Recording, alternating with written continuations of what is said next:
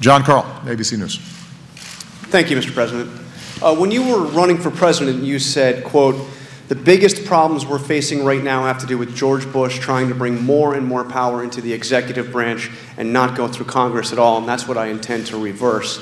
So my question to you, has Congress's inability to do anything significant given you a green light to push the limits of executive power, even a duty to do so, or put another way, does it bother you more to be accused of being an imperial president pushing those limits, or to be accused of being a do-nothing president who couldn't get anything done because you faced dysfunctional Congress?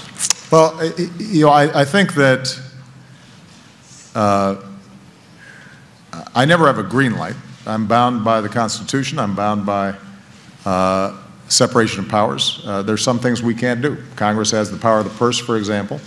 I would love to fund a large infrastructure proposal right now that would put millions of people to work and boost our GDP. We know we've got roads and bridges and airports and electrical grids that need to be rebuilt.